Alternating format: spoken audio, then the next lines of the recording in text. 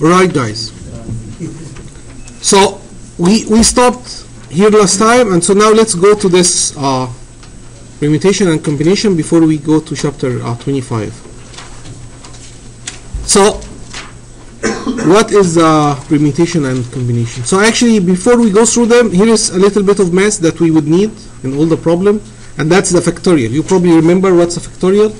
So a factorial of the number is, say, n plus 1 is n plus 1 multiplied by n. So basically, factorial of 4 is 4 multiplied by the factorial of 3, which is 3 multiplied by the factorial of 2, which is 2 multiplied. So basically then the factorial of 7 is 7 times 6 times 5 times 4. Alright, times 3 times 2 times 1. And so here are basically the factorial of 1 is 1, 2 is 2, 3 is 6, 4 is 24, 5 is 120, 6 is 727, and you get all those numbers. And you can see factorial 15, how large it gets, right? Okay, so that's the factorial, and that's the log the factorial. In case you don't want to carry all this number, you just want to write the log the factorial. And because it's so large, people actually, and it's hard to calculate that. It takes time on the computer to actually calculate the factorial. We will actually come up with an approximate function to even calculate it. Right? So you see that that function is basically get it pretty close, not exactly, but pretty close, and it's much faster to calculate. But anyway, that's a factorial. We will need this in our calculation. What we want to calculate? We will calculate combination and permutation of different things. Right? This is another piece of math that we need, another function that we use. So the first one was a factorial. The second one is this. It's called the binomial coefficient. When you basically have a and k, those are two numbers, 505, and we put them between brackets like this. This is what we mean. Okay. So the permutation combination that we're going to use will actually use this function, right? So what is that function exactly? This is basically saying, it's you divide over factorial of that number 5, and this number is basically repeated this time 5 times. Every time you take 1. So 500, 499, 498, 497, 496. Right? So if this is in general a and k, you divide over k factorial, and here this a is basically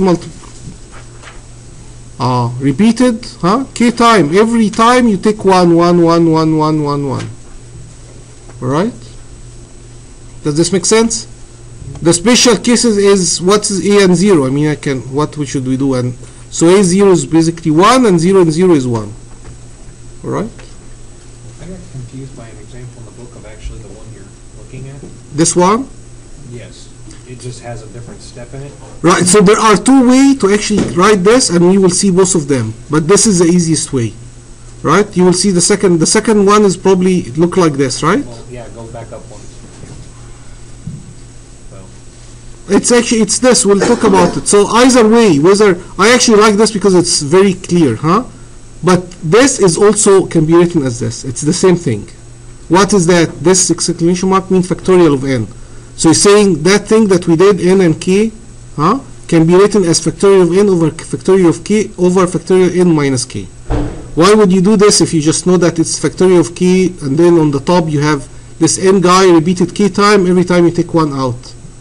That's much easier to me. But anyway, both of them work. Right? So, everyone clear what's factorial and what's the binomial coefficient? Well, so the binomial coefficient, what is it actually, like, what is it? Like, it produces a number, and that number is calculated in that way. Now, why we are using it? Yeah. Because when we try to calculate the permutation and combination that we'll talk about and what's the difference between them, the solution will be, let's do this. When I tell you we have 500 sample, 500 students, we want to pick 5 students to represent us in the competition against OU, I will give you a solution in terms of something like this. And then you have to do the calculation based on this. And that'd be the different combinations. So that's the different we didn't even talk about it yet. We'll talk about it, but I'm building the math that we would need. Okay. So all I need from you now is that you say I'm trying to tell you, if I ask you to multiply two numbers, you multiply them. Okay. If I ask you to come up with a binomial coefficient 505, that's how you do it. You divide over factorial of 5, and you take this number and you repeat it 5 times. Every time you take 1 out. That's all I'm asking. Why we are doing this? This will come here. So the first thing, the combinations, right? So in permutation, the order is important, all right? The order of event is important. For example, I am trying to pick the best student in the class, and the second best, and the third best. Obviously, we cannot just say, here are your 3. No, you have to tell me who's first and who's second, who's third, right? This guy's going to get a gold medal, this guy's going to get the silver, this guy's going to get the bronze. So the order is important. That's permutation, we'll do it later. The combination is, we don't care about the order. So in combination, it's without regard to order. So basically, just give me 3 students. We want to go and fight with the other class. We just need 3 students to throw them into the fight. It doesn't matter who are those 3, or like who's going to leave the door out first. Those 3 will just go and fight with the next class. And that's it. Alright? So that's the combination. So A and B is the same as a B and A. It doesn't really matter. Alright? Okay? You have 10 children and you just want to send 2 of them to get the milk. So it doesn't matter whether you're sending Brian and Adam or Adam or Brian. The fact that Adam and Brian will go, that is one solution. Huh? Alright? So that's what I'm trying to say over here. Drake and Taylor is the same as Taylor and Drake. It doesn't really matter. So out of 47, say, population, total students, we just want to pick 2 to go and do something. So how many combination we have? How many teams we can form based on this? Alright, or basically say I have the lab, I'm teaching 4273 next semester, and basically I'm telling myself I will have 20 students in the class. I would like to make groups of 4. So how many possibility can I have? What are the different combination that I could make in that class? Right? Right. And so before you say a lot, before you answer, you have to ask me, can we repeat or we cannot repeat? So in some application, you cannot repeat, right? Like for example, we are sending 2 students to fight with the other class. So I cannot send Shane and Shane. Doesn't work. Right? So in some application, you cannot basically get 2 guys, or the same number, you cannot pick it twice. Alright? But in some application, actually, you can repeat. Alright? So without repetition, it's, look at this, that's why we look at this polynomial coefficient. So without repetition, it's NK. It's exactly that function that we said how you calculate it. Alright? And so that NK can be calculated the way I said, but also it can be calculated from this formula. And we'll do it both way. Alright? It's exactly the same result. So, for example, here's the example. We have 3 letters, A, B, and C. We want to pick 2. Alright? And again, the order is not important. So A and B is the same as B and A. That's why we are doing the combination. We are not doing the permutation. We just want to pick 2 number or 2 letter. But is A and E is an option or not? If it's an option, then this is repetition. It's this formula. If it's not an option, no, you cannot give me A and B. That's not allowed. It's only A and B or B and C or A and C. Then there is no repetition, and we would use this. So without repetition, actually, we can do it, and we can check on this formula. So you know that the combination, we can do it because it's very small, but when the numbers start getting bigger, you will not be able to do it on your finger. You have to use those formulas. Right? But if the problem is 3 letters and you would like to pick 2, of course you know that it's A and B and C and A and C. That's it. It should be 3. And so if you check on that formula, what it should be? It should be 3 and 2. Total is 3, and we would like to pick 2. Without order, that's why it's combination, and without repetition. That's why we are using this formula and not that formula. Okay? This is a formula without repetition. So 3 and 2, how does this work? Factorial the number at the bottom, that's factorial 2. What's the factorial 2? 2. because it's 2 times 1. Add the number on the top, we would repeat it how many times? 2 times, because that's this guy, and every time we repeat we take 1. So start with 3 and then finish with 2. So 3 times 2 over 2, that's 3, and it's correct. It's only 3 options.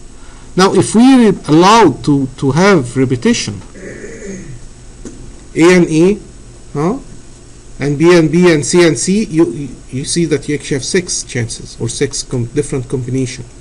And again, A and C is the same as C and A. That's why we are in this page. We are doing combination and not permutation. Alright? So let's check on the formula and see whether this formula now, to see if it's correct or not. So this formula say that if you allow repetition in a combination, it should be n plus k minus 1 over k. N is 3, k is 2, because you are pulling 2, minus 1, and the k is 2. So 3 plus 2 minus 1, that's 4. 4 and 2. How do you do this? Factorial 2, and that number is repeated twice, and every time you take 1 out, so it's 4 and 3. So 4, 3 over 2, that's 12 over 2, that's 6. Correct. So then we trust those formulas, and we'll use them for any problem that basically say, here's a the only trick, however, in those problems is that no one will tell you find the combination or find the permutation. You have to figure out yourself that first, is the order is important? Should I go to this page or should I go to the next page? And second, in this example, am I allowed to actually have repetition or not? That's what's really hard. But using this formula, I don't expect you to actually screw this up, right? Right? That's piece of cake. So here's an example. Again, don't look at this, just read the statement and figure would you figure this out by yourself or not, that it's combination.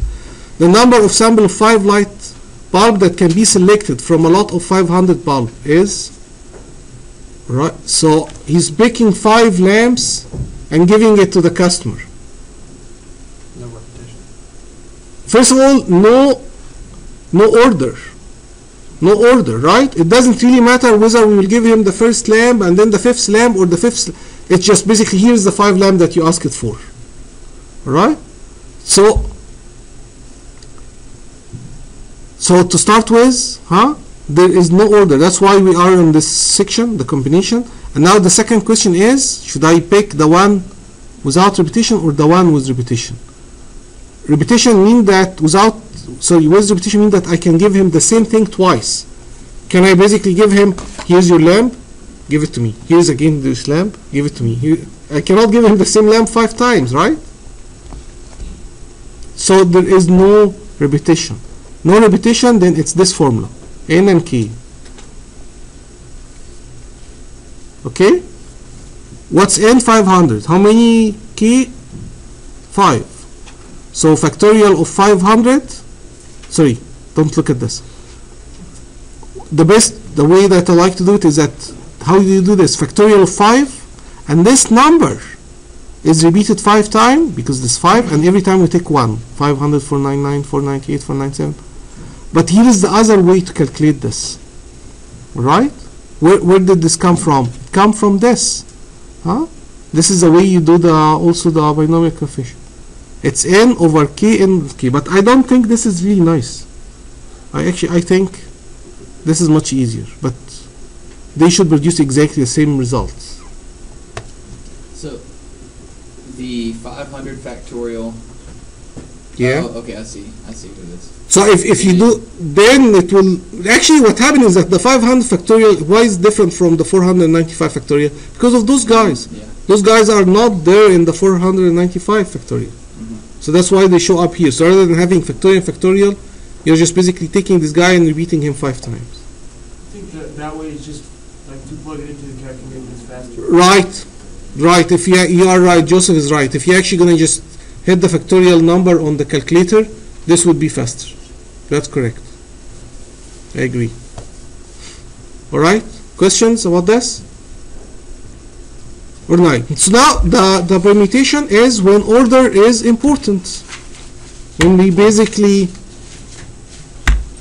writing a code, for example, or writing a script, or the order is important. It's not like here is a sample of our population. No, we would like really the order.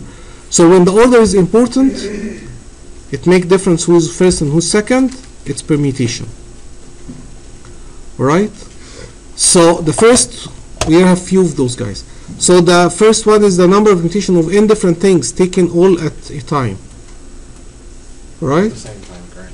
At the same time. So basically, I'm telling you, use 463 students in the class, and we want to arrange them in a line. What is how many possibility? How many times, or what are the number of possibility that we could have? So now the order is important. We are arranging them. Should we put Robert first, or should we put Kenny first? The difference, it's different order. So those are not combination. Those are permutation. Right? So now how I'm gonna basically, if you are designing a new game, for example, and you have, you remember Mastermind? Did you ever play that when you're young? That was my favorite actually. So you were given like 4 colors, and you hide them, 4 different pins. You actually have 8 possible number. You hide 4 behind, and then the other guy need to guess what are those 4 in this order. And so basically he would say red, green, orange, blue. You tell him, well, you actually have 1 right and 3 are wrong, but you never say who's right and who's wrong. And then he will try another try, assuming one of them is right, and try different. And then you tell him, now you have actually 0 right, and then he revisit his assumption and put another line, and you keep repeating. So it's really hard to guess, because the possibility of having 8 colors, 8 colors, basically arrange it, but we actually pick only 4. So that's not exactly this. But if we have only 4 color and we want to arrange only 4 of them, it will be factorial 4. But since we have 8 and we'll pick only 4 of them, we'll see what we'll do next. Right? So anyway, so if you have 3 letters and you want to figure out how you would arrange them, right? A, B, and C, it should be factorial 3, right? Factorial 3 is 6, and those are really, this is the 3 or the 6 way that you can arrange A, B, and C. Okay? Does this make sense? Why it's permutation? Because the order is important. And here are the 3, and we are arranging all of them. We are not picking some of them. I'm not saying out of those 3 letters, let's have 2 of them and they arrange them. No, we are picking all of them. Right? So we'll have actually 3 more cases. So now this is you have those n group in guys, and you want to arrange them basically in classes or groups, right? 2 groups. For example, say a box containing 6 red and 4 blue balls, and you are trying to figure out how many ways you can come up with this arrangement. Right? Actually 2 of them out of the 4. So it's factorial of n, that's the total number, over n factorial 1, n1 factorial, n2 factorial, nc factorial, and those are the different classes or different group that you would have. So that would make sense if we read this example.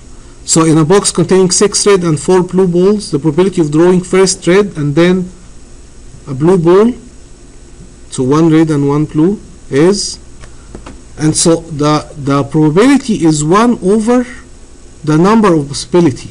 So to draw 1 red and 1 blue, that's 1 case of different cases. And so the total number or total way you can arrange those n group in 2 groups is basically this. Factorial n, that's the total number, and this is the number in the first group and the number in the second group. So 10 over factorial 6 over factorial 4. So when you do this, factorial 10 over factorial 6 over factorial 4, you get 210. There are 210. Then you can arrange this. So the probability of getting one of them is 1 over the 210. Right? Does this make sense? This is actually the most difficult one. The second, it will get much easier in the third and fourth case. So you're saying there's an order to this? Like we said, first red. Yes, there's an order, right. So the permutations was the 10 factorial over 6. Say that again. Which one was the probability and which one was the permutation? This is a permutation. Which is, in this case, the total number is 10 and the first group is 6 and second group is 4. But here he's basically saying what is the probability of having one of those cases. So he's dividing 1 over this. So that's why it's inverted. But that's basically the number of permutation of these things taken all at time. So n group, so n total, and it's divided into basically 2 or multiple groups. Okay. The number of different permutation of n different things taking k at a time. So out of the 8 colors, let me just pick 4 of them to play that game. I have 8 choices. I just want to pick 4, and I'm trying to figure out how many codes I could write using those 4. Okay. So before, when we were taking all of them, it was factorial n. That was taking all of them. Let's arrange the whole class. You'll get factorial n. But out of those 63 students, if I just want to pick 5 students, okay, and order is important, how many combination or how many permutation I could have, naming the first and the second and the third and the fourth and the fifth best student in the class. It will end up being this. So what is that formula? It's factorial n, but divide over n minus k. Alright? This is without repetition and this with repetition. Okay, but still order is important. That's why it's permutation. So you should compare those two guys with the two formulas that we had earlier for the combination. This was also n, and you were taking k, picking k out of them without repetition and with repetition. So you had this binomial coefficient here, a binomial coefficient over there. And then when order is important, of course the number would increase, right? Because order is important. A and B become double. It's also A and B and B and A. So you get this and you get this. So what is the difference between this one and the one with equal classes? What is this one? So this is all those guys are different. There are 8 colors, okay, and you are trying to pick. There are 8 individuals, and you are trying to pick 4 of them. Okay. 4 of them, and in with order is important, and you are picking 4 of them. All right. And how many combinations? How many combination? So like. How many permutation? Because order is important. And this one doesn't have repetition, and this one has repetition. Let's read the example. Actually will explain much better. So if we read this, say in an encrypted message, the letters are arranged in group of 5 letters. So he used 5 letters to make words, basically, right? Every 5 letters are used to make a word. We have a total 26 letters in the alphabet. And every time you make a word, you make 5 of them. You are picking 5 out of those 26. So to start with, is that permutation or combination? Should I go back to the combination, or order is important? Because it's a word. It's not a sample that we are sending to the factory next door. So order is important. So you immediately tell yourself that's a permutation. Order is important. Alright? And you are picking, from the total population, you are picking 5, so you are on this page. Now the only thing is, should we consider repetition or without repetition? Is he allowed to make word out of A, B, C, D, or no? You can only have A, B, F, and N, and X. And you cannot repeat the... With repetition. So he actually, he did it 2 ways. So he say, this is with repetition, because sometimes you will use the same letter twice. And so with repetition, it's NK, 26 power 5, and that's what you get. Alright? And if you cannot actually, if he's saying the word containing each letter no more than once, basically saying you cannot repeat, then you will just use this formula. N factorial over N minus K. N factorial over N minus K. 26 over 26 minus 5. So again, what's really hard about this problem is to find the formula that would describe that event. Alright? N minus k factorial. N factorial over n minus k factorial. Alright? So let's see this example. So how many permutation for tossing 2 fair dice? So it's really important that he said permutation, because without saying that I would actually take this as Probability.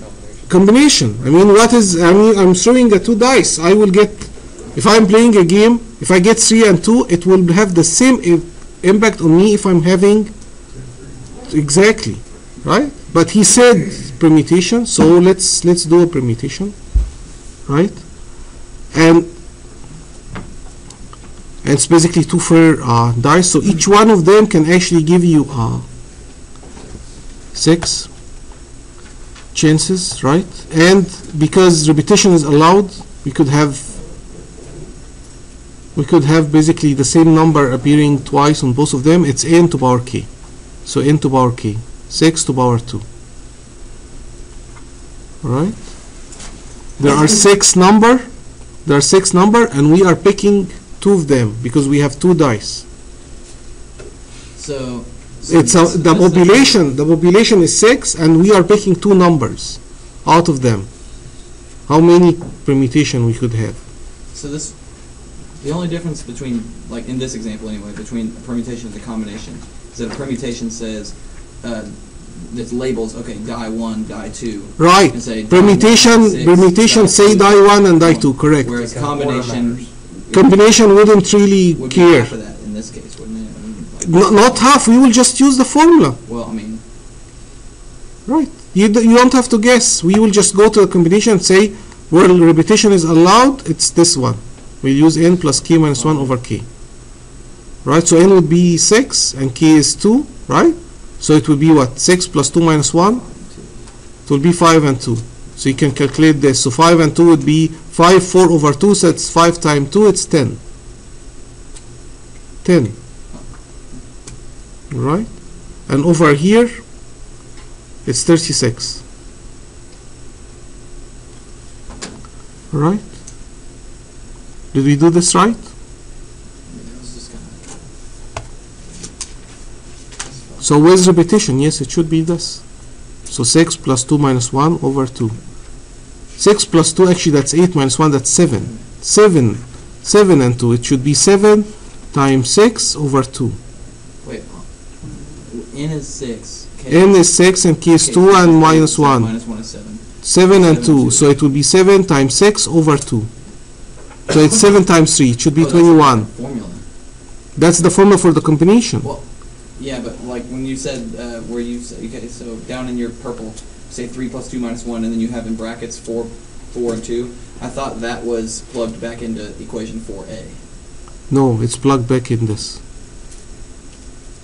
But, I mean, This was repetition and this without repetition.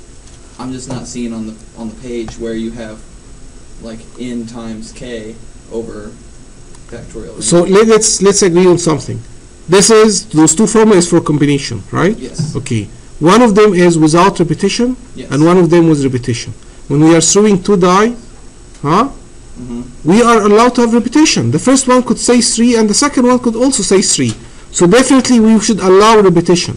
We should use this formula. Correct? Yes.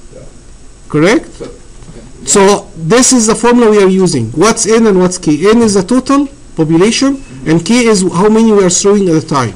The total population we have is the faces of the die. 1, 2, 3, 4, 5, and 6. How many we are pulling out of that population? 2. 2 die, because we are throwing 2 die. If you are playing risk, you throw 3 die. If you are attacking, right? So that 4 times 3.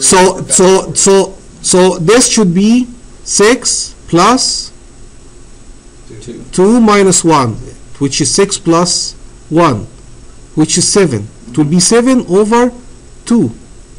Yes. 7 over 2. So 7 over 2 would be what? 7 over 2, the way we write it is 7 factorial. first factorial 2 down there, and that number repeated twice. Oh. So it will be 7 times 6. So it's 7 factorial over the 2 factorial? If you want to say 7 factorial over 2 factorial, then you have to add this factorial. And that's, I don't like it this way. So what is that 4 times 3 over 2 factorial? That's Wait, let me explain something. This formula, doesn't have to do with without or with. This formula is a way to calculate the binomial combination. It's basically the binomial coefficient. This is a way to calculate this, A and K. It doesn't matter why you're calculating this. The way to calculate this, 7 and 2, is to do this. You divide over factorial of that number, and this number is repeated this many times. There is another way to calculate this using this formula. This is another formula to calculate this. This and this are equivalent to each other. Alright? Well, let's discuss this after the class. Everyone get it? Except for Shin? I'll take this out in the recording. Leave that in there. That's not nice. Alright, so we can do it again. There's more example. We can do it later. But basically, again, what's important is it permutation or combination, and then is repetition is allowed or not. Alright? And so, yes, permutation is important because he insisted on calculating the permutation for this. Okay? Otherwise, this process doesn't yield itself really to permutation. It really yields itself more to combination. Right? Combination with repetition. Alright? But no, we will go with this, and because he said repetition is okay, then it's n to power k. Questions? Alright. We are ready for chapter 20. Chapter 25.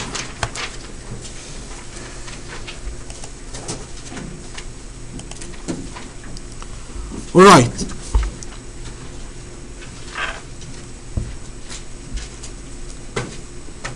So, who heard about Gallup Park before? That's very important in election years. Yeah, it's very important in election year, and they became famous when they predicted really the election of 1 year of the presidential election, and they picked basically, they all not just predicted the election correctly, but they also said how wrong the other method was. And the other method, basically, they were used to call people by the phone and ask them who's going to vote for. And so it turned out who got phones. Only basically a certain population has phones. And so they were ignoring the rest of the population. So basically the point was that if you really want to sample a population, you really have to have a very random sample. Right? So if we want to basically say, ask the students how you are happy with this campus, we shouldn't really wait until it's 10 o'clock and people are leaving at 10 o'clock and ask them, so how do you like our campus? You have 5 minutes? Do you have 5 minutes to chat about our campus? The population need to be people leaving at 4 and coming at 4 and leaving at 7, right? You have to have it really random. So that was the first lesson. The second lesson is that out of this whole population, if you only call 5 people or talk to 5 students out of the whole population, and you get their average, and you get their standard deviation or the variance, this x and s square, is it really the actual average and the actual standard deviation of the whole population? No, because you didn't get a very large sample. So how large is the sample compared to, so this is not just we are being stingy on our effort and we don't want to spend the time calling everyone. No, sometime, for example, we are making rockets and we want to figure out if the range of the rockets basically, as we claim, 10 kilometer or not. We cannot fire every single rockets to prove that it's 10 kilometer, because then at the end of the day we don't have anything to sell. Yes, our average was perfect. All our rockets fire at 10 kilometer or higher, but we don't have anything to sell. So sometimes you are just restricted by the fact that the sample size will never be the population size. And so now we have to establish a way to basically have confidence level in our results, in our average. We need to basically say, yes, the average is, I mean, the product we are making, it can really take whatever, 900 gigapascal, but plus or minus, and here's our plus or minus. Okay? So how are you going to do this? So first of all, this is the formula, when you have the raw data, you know that by now, for X, and this is the formula for the variance if again you have the raw data, all of them. Alright? So what we will get is basically the average and the variance of the sample. I'm gonna call in this chapter, the book basically called the sample standard deviation S, and he called the population sigma. So when you see sigma, that's the true standard deviation, that's the actual, the one belonging to the population, the whole population. And when you see S, that's only the 5 data point that you collected. What is the standard deviation? Alright? So the average that we calculated from this formula is an estimate of the actual mean, right? This is just an estimate, and that S is an estimate of the actual sigma. Correct? That's what we said right now. That out of this population, here is 5. This is their X bar, and this is their S square. And the question is, what is the relation between this X bar and the mu, and what's the relation between this S and the sigma? Are they the same or a little bit different? Right? So we will make this concept. It's called the confidence interval. This is actually very important. This probably will show up in the final. I love this problem, and I also need to show that to the EBIT that you guys can actually calculate this. So that's why it will probably show up in the homework this week. So there are two numbers over here, really. There is this gamma over here standing over here. That's the confidence level. When I say within 95% confidence, your average, the thing that you are measuring, the height of the students, the income of the family, what is the bounds of this, so that I am 95% confident that the number will never go outside those guys. Alright? So the problem will be, he will give you the confidence level he needs. He will tell you within 90% confidence level, and you would ask about those guys. This actually, there's no number, there's two numbers, there's only one number. There is symmetry here. It's plus or minus the same number. Okay, it's plus or minus 5, plus or minus 7. So we are after this plus or minus. Okay, we want to figure out, exactly. It's kind of the tolerance of the data within that confidence level. Okay, very good. So over here in the slide, he basically trying to say that if you increase your confidence level to say, I want to know within 100% confidence level, what is the bound on my average, so that the average is 100% sure that the limit is minus infinity and infinity. So within 100%, it's everything. So that we are never wrong, right? We can never really be wrong, so we tell them it can be anything. Then we are never wrong. But as you pull down this, and I remember when I was a student, my professor used to tell us, we are 90% lab. If we report things within basically 10 plus or minus 10%, we are okay. People don't expect more than this, we are fine. Alright? Because it costs a lot of time and effort to actually pull your confidence level.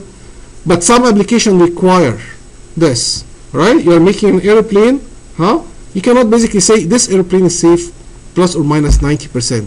We'll sell you 100 airplane, 10 of them will crash.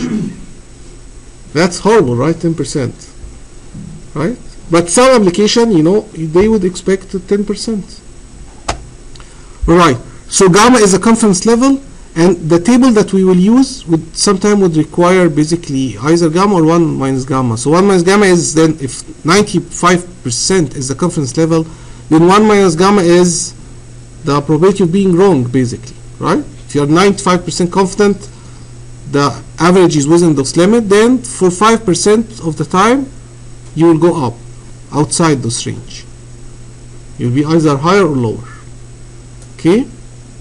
Again, 99% confidence level, that means there is 1% chance of being wrong. And this guy will leave those. Alright? Very good. So the problem would be typically this. You will be given x1, x2, and xn, and he will ask basically for theta 1 and theta 2 within a certain gamma. So gamma will be given, the data will be given, and you will basically come up with this. So it's actually, the formula is very easy. What people miss in the exam is the difference between this problem and the next problem, where what's the difference between those two problems? This one, we actually know sigma. We know sigma. This is not the sample. The sample, it was S. Remember, sigma is the actual standard deviation of the population. So that's the difference between those two problems. If you actually know sigma, there is one way. If you don't know sigma but you know S, that's another way. So how could you know sigma? Well, huh? You've already calculated? No, it's like really have been tried before, and you know there is this spark plug, you know, factory, and this process has been certified, and we didn't change anything, and we always come up with the same standard deviation. Huh? Or people already have all the population of Tulsa, and they know that the standard deviation in all those things is basically plus or minus whatever. Right? So you already did a lot of comprehensive search before that you are pretty sure what the sigma is. Alright? And so what you will be given again,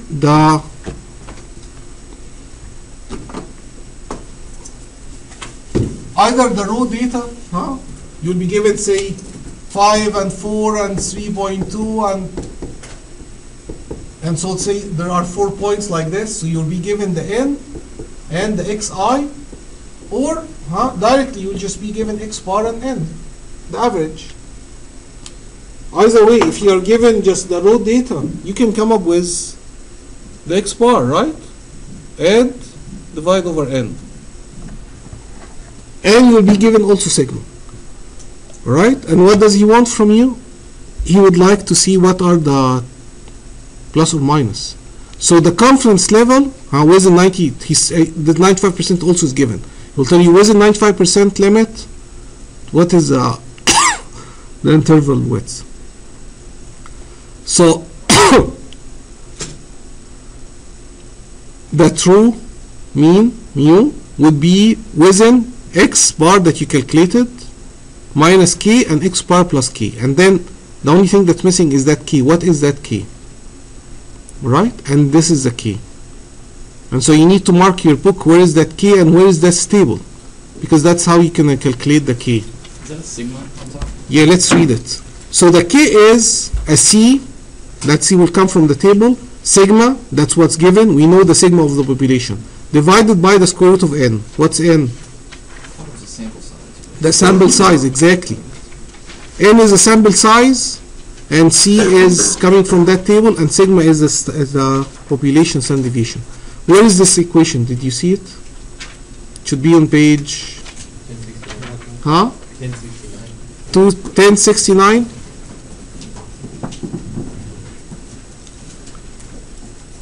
So mark it with a box or something. If it's not this, It's marked with a box. already in the box, okay. It's important. You need to find it in the exam. So C sigma over N.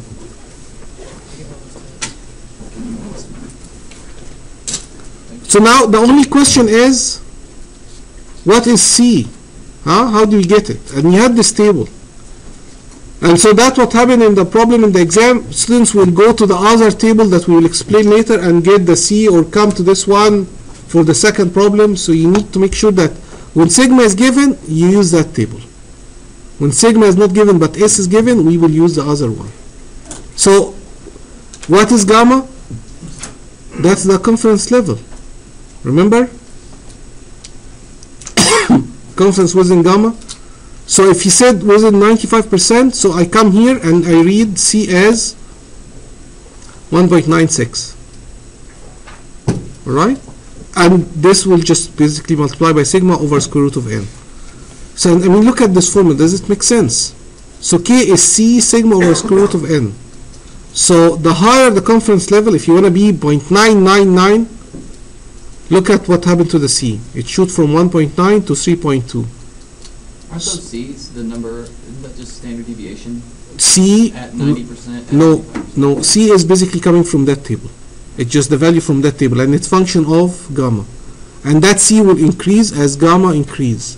So if you want to be 90% confidence level, C is 1.6, but if you want to be 99.9, C is 3.2. And see what this do is, it make the K bigger.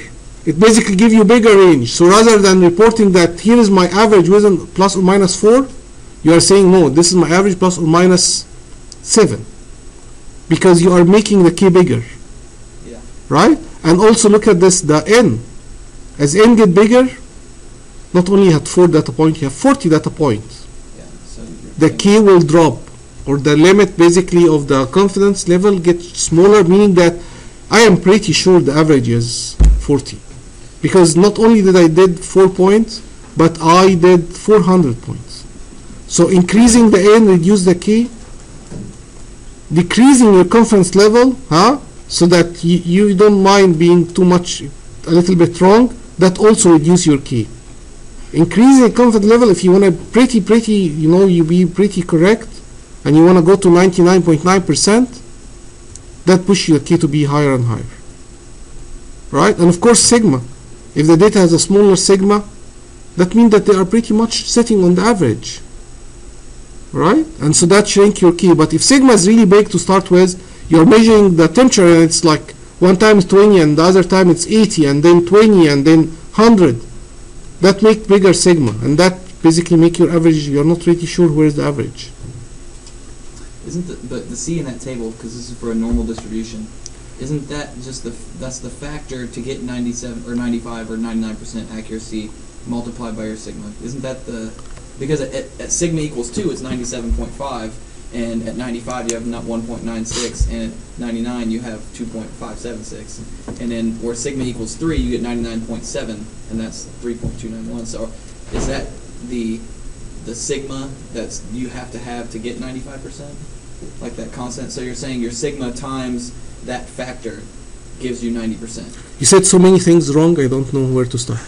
So one of them, let's not say the uncertainty yet. I will introduce that concept in a second. This is a confidence level. It's different from the uncertainty in the average.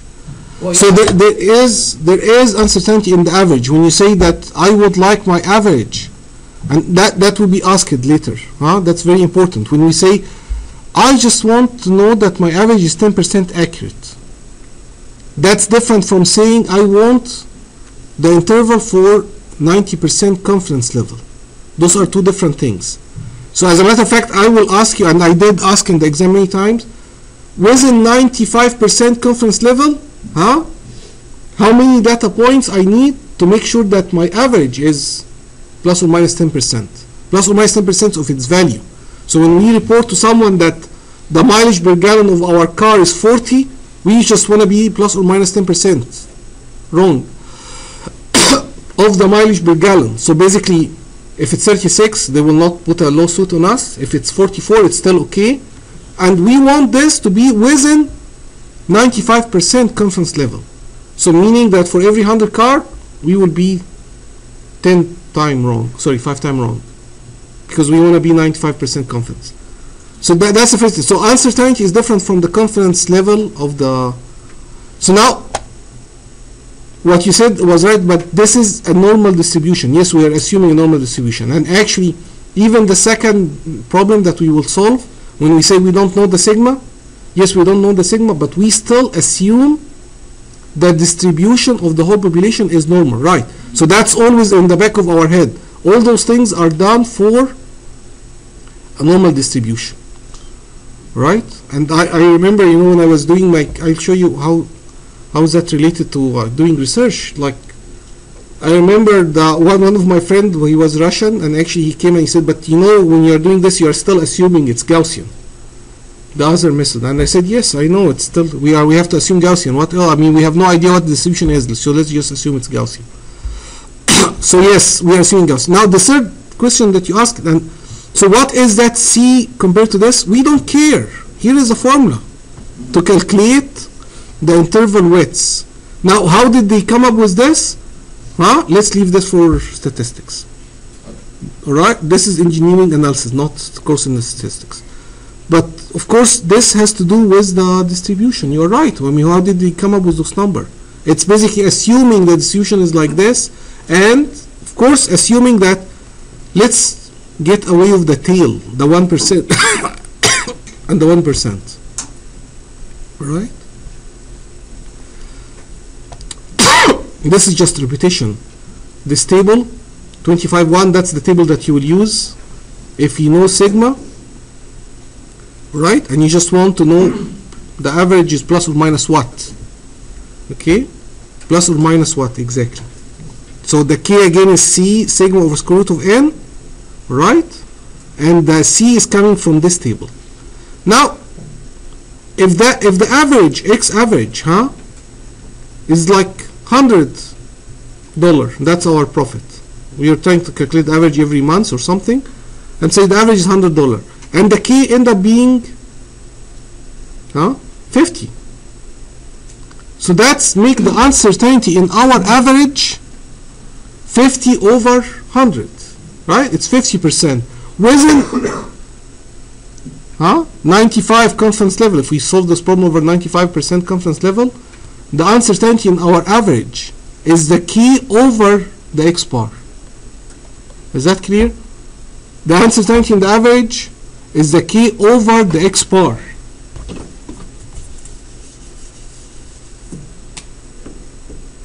And so that's a really very tricky part that students would miss. And it's plus or minus. And the uncertainty percentage, it's plus or minus K over X bar multiplied by 100%. Right? The uncertainty is basically the K that you just calculated. And again, that K will be different for different confidence level. You know, different confidence level would basically will bring different C, and that will bring the K to be different. So within 95%, you will put 196, but within 99.9%, you'll get completely different K.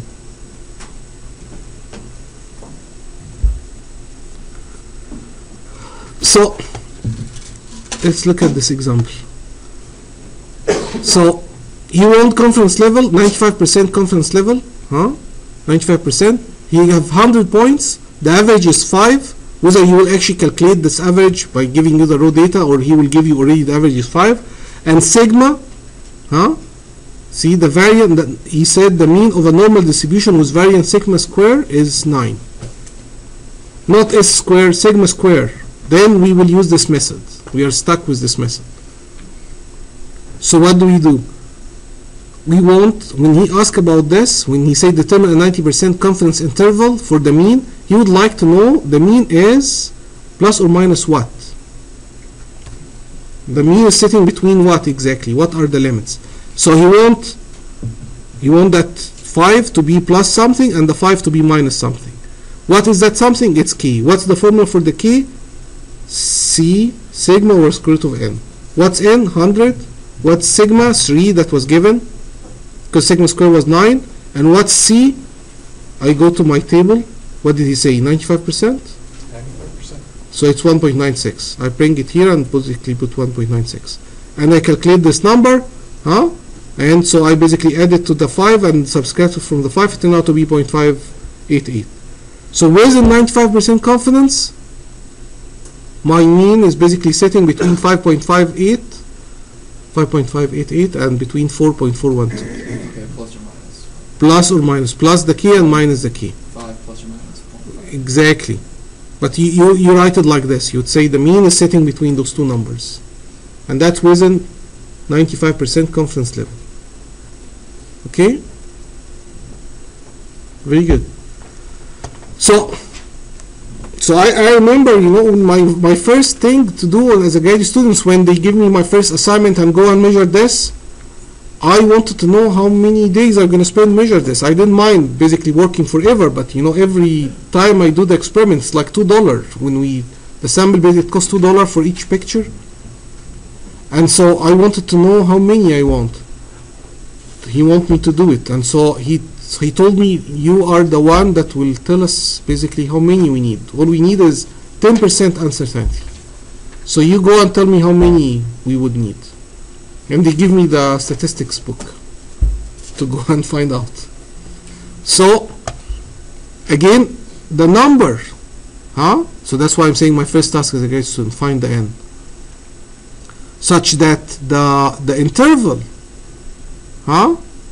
is plus or minus the average, 10% of the average.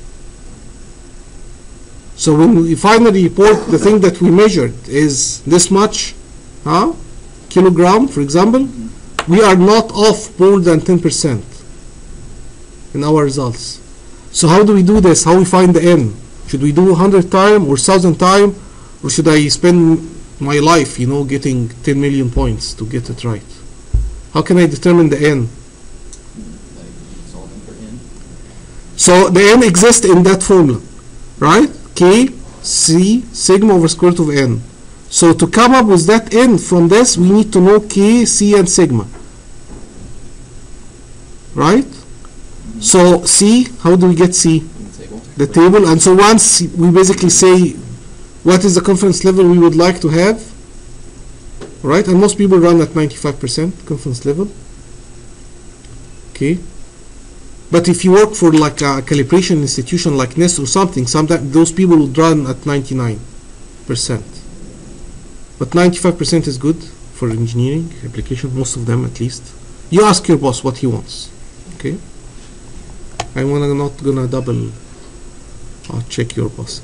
So within 95% confidence level, we know the C and we know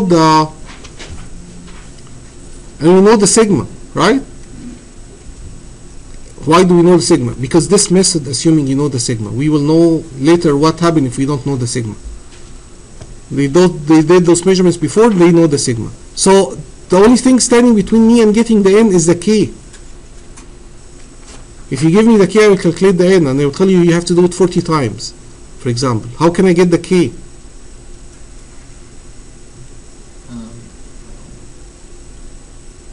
Based on that, divided by 2. Yeah.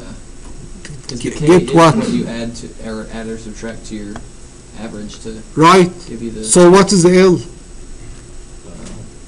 So that's when it say basically 10% of the average. So basically when you run the calculation a few times, 5 times, this is kind of a pilot study, and you figure what is the what are we measuring? How much is it? 100 kilogram. So plus or minus 10%. That basically means it need to be 10 kilograms. So you already established what is the K, roughly. And so you bring it over here and say, so to get K to be 10, I need this much N. Of course, as you start, so turn out that N is 50 data points. So you add 50 data points. Now the average will be a little bit different from the 5 data point that you started with, right? You work your number more accurately now. But that's how you estimate before you even start the measurement. You have to start with few numbers or few data points so that you can come up with what is the K you are trying to shoot for, right? And the same philosophy work if we don't know the sigma. What if this is a new measurement no one done before and we don't even know the sigma? Same idea. You start with few data points. You get a feeling of the average and the sigma, and you then figure how to do the calculation, how many that's need. But when you don't know the sigma, we don't use this formula. Okay, when we don't know the sigma, there's another formula that we will use in a second. Alright? But it's the same philosophy that to come up with the n, and this is really a nice problem to have actually in the final or the homework. if I ask you basically for the number of data points and not the straightforward problem, which is here we measure 10 times, here is the average, the sigma, give me the intervals. This is a little bit more. So what you were saying there is to get your K, you use this formula over here and it breaks down to the L. Your L is equivalent to your mu. What is the K? The K is the plus or minus that you add to the average. How large you want that K to be? He said, the customer, the boss, the manager, he said 10%. We want our measurements to be plus or minus 10% of what we report. So if that mu is 400 kilogram and you want to report it within plus or minus 10%, the K should be 40. You got your K. What if we said, no, we want to report our results plus or minus 5% or plus or minus 1%? You need to know what are we going to report. You are estimating it because you didn't measure it yet. You are just trying to figure out how many data points we need. But you estimate basically how many data points will get measured by basically first running a small data sample, 5, 6, 10, and coming up with roughly what is the mu, and then roughly what is the K that will make this process 10%. And once now you have your K, you can come up with an estimate of the N. And then it turned out to be 50 data points. You do your 50 data points, you come up with a new average, you come up with a new K, and you go here and check if the K was actually plus or minus 10% or not. Right. So obviously, as you want to lower your L, or the range of the error, the number of data points increase. It increased to the extent that sometime basically doing this calculation, you did 40 times and you calculate the uncertainty, and the uncertainty based on this, it turned out to be 50%. And that's horrible. 50% is horrible. But then your boss say, no, 50% is not acceptable. Let's go again. Let's have another round. You actually, before you go to another round, you have to figure, so how many will it take, how many data points will it take to actually go to that 10%? And so if it turns out that it will take 10 million, and that's like 20 years, I mean, obviously that particular process will not be able to be measured within 10%. And you will just have to be happy with 50%. Right? Because as you can see, as the number, as the lengths decrease, as you want to shrink the uncertainty more and more, it takes forever to go there. Alright? So this is nothing but this formula. N is K square over C sigma, right? Sorry, N is C sigma over K square. If you bring N over here and you bring the K over there, it will become C square sigma square over K square. It's simply just bring N. It's like this, right? And the K is N over 2. And so that's what you're looking at over here. The N is 2C sigma over L square. Alright. Now here's the second problem. So that's the second category. When we don't know sigma, we only knew S. Alright? So basically give you the data points. So this problem would be something like this.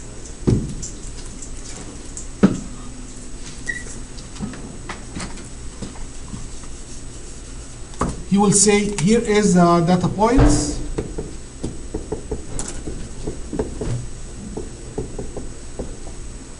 And calculate within 90%, 95% confidence level the interval of the average within 95% confidence level. He just gave us the data points. So obviously we don't even know the sigma. All we can get is what? I mean, obviously N is 5. I can get the average. I can also get the S. Excellent. And that's when you know that I cannot use that first method. We have to use the second method. Alright? The second method is not really complicated. It's just another formula with another table. That's all the difference, all right? Wait. So first of all, here's the table. The table get a little bit complicated. So it's not just one. This is table A9. Huh? Table A9, and it's called T distribution, and it's also called the student distribution, right? And the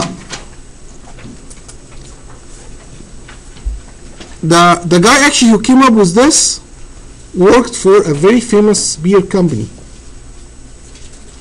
Guinness. He used to work for Guinness, the Irish beer, and so he was trying to come up with a statistical model for basically something has to do with the beer.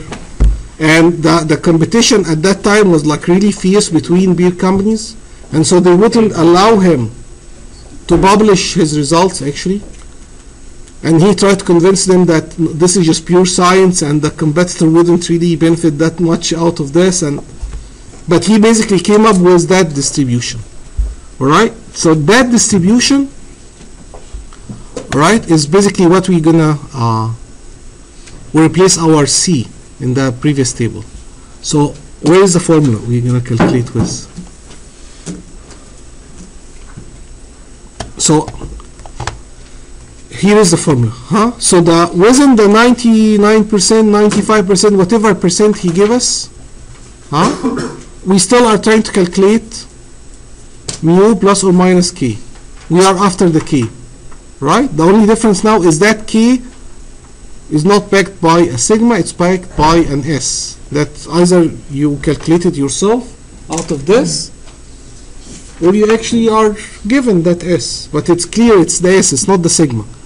So the formula is k is c s over square root of n. That's exactly like the previous one, except that rather than c sigma over square root of n, it's c s over square root of n.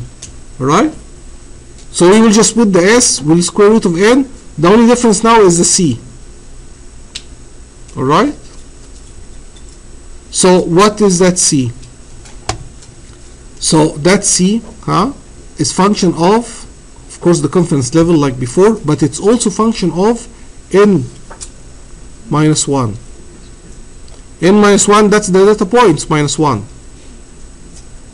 N is the data points, so if we have, say, 5 data points, like in this example, n minus 1 would be 4.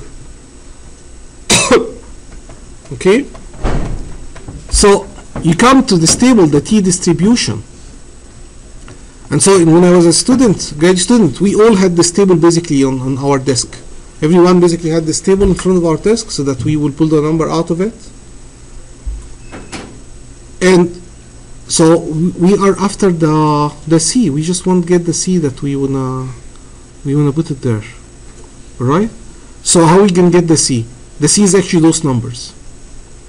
So how do we know the row and the column? This is actually the n minus 1. So if we have 5 data points, I should pick which column? 4. If we have 5 data points, the n minus 1 would be the 4. Alright? And I guess that's what's confusing over here. So this guy is half 1 plus gamma. Okay? Actually, this is really not really nice of them, because the book that I used when I was a grad student, this was actually marked for us 95, 99, so you don't have to do this calculation. But so what we have to do is, so for gamma 0.95, this will be 1 plus 0.95, and then 1 over 2 of this 1.95, you will end up with 0.975. That's for gamma 95. And for gamma, say, 99, it will be 1 plus 99 over 2, so you'll end up with 0.995. Right? So it's not really convenient, but anyway, once, chances are I'm going to give you 95% confidence level. So maybe you should mark that line. That's the most common line. And so now all what's missing is basically just which column, depending on the number of data points. Alright? So if you give us gamma, we use the bottom. So those are for different gamma, okay? And this is not just gamma. It would have been nice if it's gamma, but it's actually 1 plus gamma over 2. Okay? This is 1 plus gamma over 2. So that's why when gamma is 95, when the confidence level is 95, you should use 0.975. So that's tricky. Yeah. But then once you put your hand on this, that row, all you need to know is which column, and that column is the number of data points. You did 11 data points, you should use 10. You used 9 data points, you should use 8. Correct? This is always n minus 1. And as you can see, as the number of data points increase, the C drop. Alright? So obviously for 1 data points, if you only were given 1 data points, if you measured this thing once, someone told you go and measure the temperature in your house, and you measure it only once, can you do any of this? No. You can't. You at least you need 2 data points, right? So at least 2 data, and then with 2 data points, look at the uncertainty or the C that you are picking from the table. 12 compared to 2. Right? So that's why I have 3 thermometers next to each other in the house, and that's why my wife thinks I'm crazy. But you need to have at least 3 data points to be able to believe the results, right? To do any analysis. Right next to each other? Well, in different, a little bit further away from each other. But you need to be able to do any confidence level analysis. You need at least 3 data points, so that at least you drop from 12 to 4.3. Right? I mean, look at this. 63 to 9, big difference. All right? So let's finish with this example in the next 3 minutes. And so that is the typical example that you would see in the exam. So 5 independent measurements of point of inflammation. He's trying to figure the flash point of diesel. You know, they basically heat it and first find out when he will start flashing. Alright? And so they get 5 measurements. 144, 147, 146, 142, 144. Assume normality. That means it's Gaussian distribution. So that's why this table is still applicable. Both of them is assuming Gaussian distribution. And determine a 99% confidence interval for the mean. 99 confidence, that means that we'll use this row. Right? When gamma is 99, 1 plus 99 over 2, it's basically this row. Okay? And how many data points he got? Those are 5. So n minus 1 would be 4. He should basically get 4.6 for his C. Correct? 4.6. So, yeah, C is 4.6. For n minus 1 equal 4. And see, look how he's calculating the half 1 plus gamma, so that he can use that table. And he got his C, and what is the formula he will use now? CS over square root of n. But he first have to get the S. How he calculate the S? We have the formula for the S, right? The standard deviation? Yes, Sean.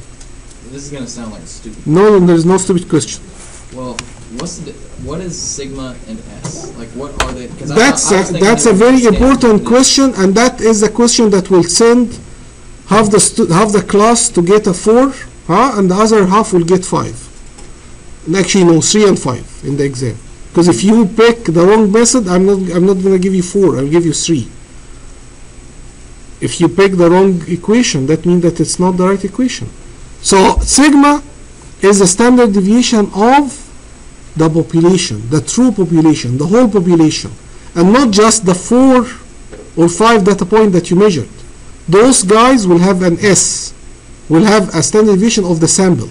So unless you bring all the diesel oil in the company and you burn all of it, to make sure that this is the sigma, you are measuring S. So just think of S as sample. And That's an excellent idea. S stands for sample. Sigma stands for Gauss. That's it. You solve it for us. If you see S, it's a sample. When you see sigma, that's the Gauss distribution. right? So because we have only 5 data points and we calculated the S on our hand, he didn't say here is the sigma of the Gaussian distribution. We are bound to use this formula, which is exactly the same except that the C is coming from different table. Right? And so he calculated the C, right, as square root of S, sorry, square root of S square, which is S. That's why it's S square is 3.8 out of the formula, and that's the square root of S, multiplied by the C, divided by the square root of N, not N minus 1. N minus 1 to go to the table, but when you come to here, it's N. Alright? You come up with this number, it's 4, and therefore your average is, you actually calculate the average too out of this, it's 1.44.6. Then you would say my average wasn't 99% confidence level is the average minus the K and the average plus the K.